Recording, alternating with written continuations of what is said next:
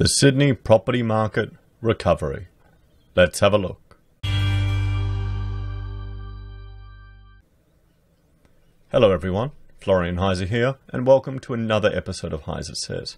Still working through my morning stein of coffee, and I thought we'd have a look at this article from realestate.com.au discussing the recovery, or the green shoots, emerging in the Sydney property market. This is kind of the companion piece, I think, to the Melbourne property rebound to boost the economy that we are looking at. Is this just FOMO for the Sydney market?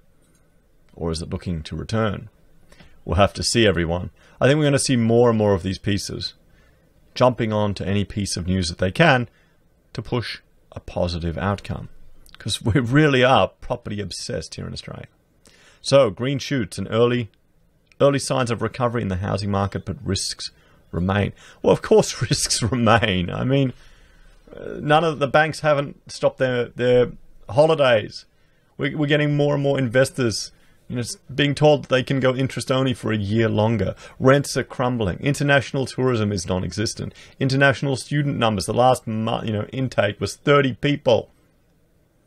Airbnbs are flooding the rental market. Rental prices are dropping, and this is all while our cash rate is close to zero. So, yeah, I would say risks do remain. Certainly, I'd certainly agree with that. What do you think, guys? Am I being overly dramatic there in thinking that there still are elements of risk? So, green shoots are beginning to emerge in parts of Sydney's property market, suggesting doomsday predictions of a household crash may have jumped the gun. So, we're seeing this again. Same use of terms and same use of language. It's a persuasion technique. The authors are doing. This is written by Aidan, and this is written by Jitira in the Herald. Same thing. Doomsday. Doomsday. Okay, that's to paint a negative view of the people who are making these, doomsday predictions, like the Commonwealth Bank of Australia. Everyone, the Commonwealth Bank of Australia. Real estate experts. Okay, they're experts, guys. Do you believe experts in real estate? Said the same patterns that predicted prior housing market recoveries have been reoccurring over recent weeks. Okay. But the cause of this impending... We haven't even hit the recession yet, guys. People haven't tried to get back to work and realize their jobs no longer exist. All the government support hasn't disappeared. JobKeeper's still in place. This includes a rise... Oh, wait a minute. This includes a rise in auction clearance rates. Our good friend auction clearance rates. And what I'll do is, guys, I'll just bring up... I'll bring up my website here. And at the top here, I've got an article where I've written looking at the fake auction clearance rates exposed. And this is thanks to data mined by the team at Fresh Canvas, where I just go through and demonstrate the fact that there's always a positive bias in auction clearance rates. It's not actually accurate. They don't go and update it. They don't update it. Often the agents won't report it. So have a look at this. You can download the data and you can see it all for yourself, guys. So I don't really trust auction clearance rates. But here we see it again. It's all about creating a narrative. It's creating a narrative. It's persuading you. It's going to be okay. Don't trust those doomsday people. They're like cult members. They're bad. Don't trust them. That's why we use that word there. Trust our experts. Experts good. Experts good. Property good. Buy now. Good little pleb. Increased sales in the premium end of the market and higher rate of sales inquiry. Okay, so the premium end. Well, here's a dose of reality for everyone, particularly all on the left. We're not all equal. Property isn't all equal. The premium end, there'll always be a different demand for it than all of us plebs out in the dodgy suburbs. This is just showing you price growth here in units. Look at some of those dark red ones there, guys. Those were stellar investments. And high rate of sales inquiries. It's the search results. Search results. The early signs of recovery pointed to a buffer for prices that would insulate the market from a collapse, although a return to pre-pandemic conditions could take years. It comes as economists savage recent predictions of a more than 30% crash in value as unrealistic and failing to account for a major drop in listings, which has limited buyers' bargaining power. Yes, but that 30% crash isn't predicted for right now. It is predicted for a 2-year period. 2021, 22. So how can you laugh at that now? I know economists are fantastic at... my wage growth chart isn't coming up. I know economists are fantastic at predicting the future. But, yes. Real Estate Institute of Australia President Adrian Kelly said forecasts of a crash were fanciful. We have a situation where listings are decreasing, yet inquiry levels from prospective buyers are increasing. I do not believe at this point it's to a catastrophic outlook for housing prices, he said. Yes, because people are locked at home. People are in quarantine. We're under house arrest. So, of course, more people are going to be looking around. And you've got a whole lot of people that are seeing this as their only opportunity to get into a market because they've all been trained to believe the property will always go up, will always go up, will always go up. That's our culture. You can't compare this to previous conditions because there are all these other circumstances that never existed before. But we'll see. We'll see. Maybe, Adrian has built his whole life on real estate. Realestate.com.au chief economist Nerida Conisbee said a continued market recovery will be long and slow and will not be felt equally across the city. Yes, she's right. She is right, 100%. Here's the thing. People will talk about, Sydney's gone up such and such a percent, so my property's gone up when it's a, stock standard spec home out in the suburbs. It's got to be special, guys. And a lot of us aren't special.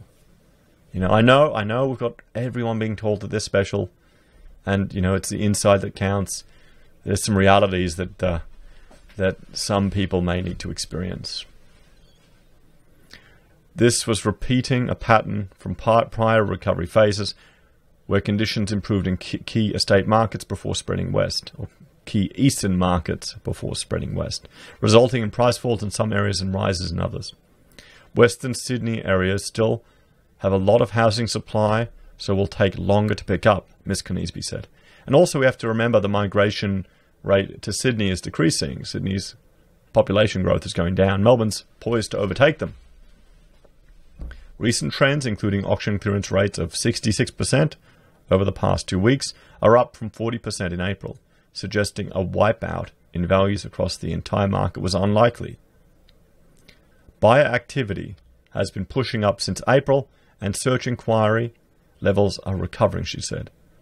Atrocious unemployment figures will slow the recovery down, so things won't be going back to normal quickly, but a wholesale collapse is not happening. But what would happen if all of the interventions into the market were removed, say in 6 months' time? They probably won't do that, guys. We'll probably see in 6 months' time where they continue the job keeper. Maybe they need to give a landlord keeper. Maybe there'll be a landlord keeper. Special bonds guaranteed to be paid by everyone in the future to keep the landlords in their properties, to keep the market propped up. We can't have people facing adversity, guys. The teacher who owns, 6 investment properties and $1.1 million, he can't suffer. He's just trying to get ahead, guys. Come on, you young people. Your children's work for your grandparents' retirement. Or am I getting too cynical? Guys, am I getting too cynical? House hunters, Tanya Tan and Robert Hosker, have been looking for a new home after listing their Neutral Bay house on Ben Street for sale, and said buyer competition was stronger than they expected. There aren't many properties for sale, and we've seen lots of people at open homes, Ms. Tan said. It seems the pandemic hasn't affected the income of a lot of people planning to buy. McGrath Lower North Shore agent Claudia Portale said upsizing families were the most active buyers in the market. Families are hoping they can get better value, but that's creating competition for listings, she said. It's not the same competition as last year, so you don't need to pay a premium, but they're not getting bargains either. because people aren't being forced to it. Stress hasn't reached that point yet.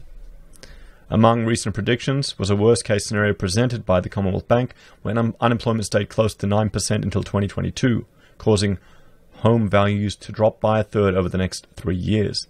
The bank said an 11% fall was more likely. US financial commentator Harry Dent predicted a 30 to 50% drop in values in Sydney and Melbourne. He made similar predictions in 2011 and 2014. Sydney's median home price has yet to fall since the country went into lockdown in late March, with prices inching up in March and April, according to CoreLogic. So we will have to see, guys. We will have to see where it all goes. Here's the thing. CommBank are talking about 2022. We've been in this for 2 months. Where do you think it'll head? Should you make your decision to not buy? Well, if rent's going down, you can afford it. Why jump? Or if you're looking for a home that's going to be your forever home and you don't care if you take a 20-30% hit, jump in. We'll have to see.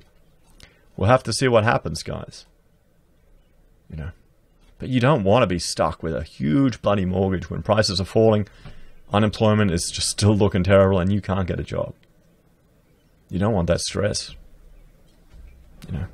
What's worth more to you? Potentially making a big in property, or living stress-free. Let me know your thoughts on that in the comments below, guys. Thanks for watching. Do you think this is just more FOMO to try and generate more enticement to get more people in the market? Or you think it's the sign of a recovery? If you're a fan of the channel and you want to support us, there are a few ways you can. You can join the channel on YouTube or Patreon.